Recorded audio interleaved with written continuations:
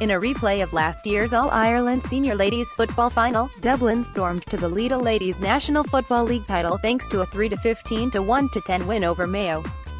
Following on from the high drama in the curtain raiser, this final was far more one-sided as an early Sinead Aherne penalty set the template for what was to come. Mick Bohan will have been particularly pleased with the manner of his side's performance as a team that needed a late Nicole Owens to overcome Galway in the semi-final hit the ground running and ran up a 2-10 to 1-5 lead at halftime.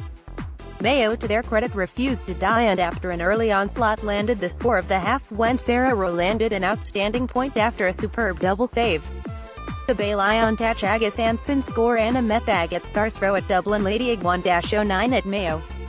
LGFA 004. Lilag BAC.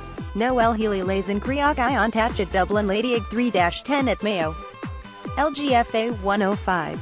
See also, Back in Black, how a jersey helped resurrect Sligo football's fortunes.